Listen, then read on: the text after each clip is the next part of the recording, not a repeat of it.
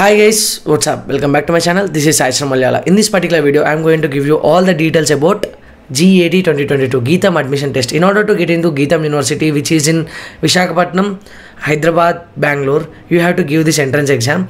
So without taking much time, let's get into the video and know more details about GAT 2022. So let's go. Unacademy is India's biggest online learning platform. It has given a very good offer for all its IIT JEE aspirants. So like if you take 3 months subscription, you will get 33% off. If you take 6 months subscription, you will get 28% flat discount. So if you want to get that particular offers, just use my code CharanYT. I will be leaving the subscription link in the description. Crack JEE with Unacademy Lite subscription. It is a mock test series for mains and advanced, mainly questions based on previous years, access to 30,000 plus practice questions. It's like never before and ever after.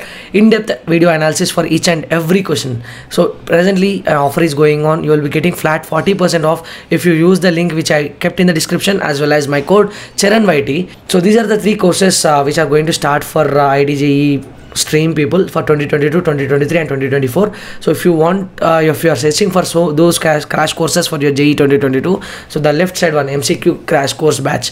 So like it's like learn with top educator, 60 days revision course targeting first and second attempt, problem solving with masters. So I'll be leaving the link in the description. Use my code CharanYT for exciting offers.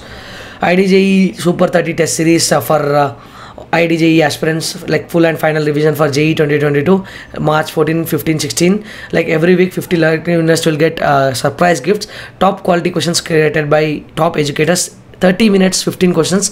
If you want to enroll for free, just use the link in the description and my code CharanYT. Last date to submit online applications is 4th April. Today's date is 13th March. That means you almost have another 20 days to apply this exam.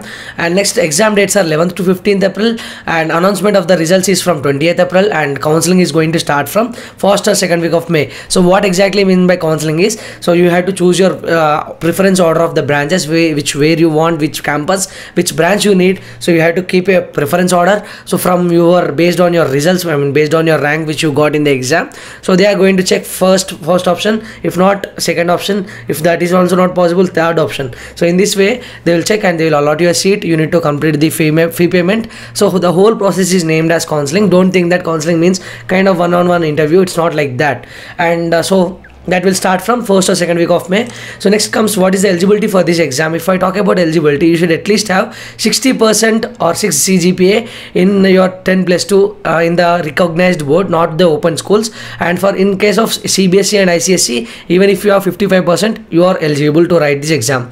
So year of pass should be either last year 2021, or you are going to write this year and you have to get at least 55% or in CBSE or ICSE.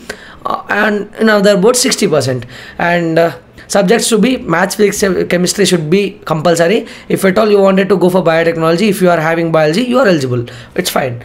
Next comes if I talk about exam pattern, you will be having 3 sections, maths or biology 1 section. So whatever you choose, that will be in your section A.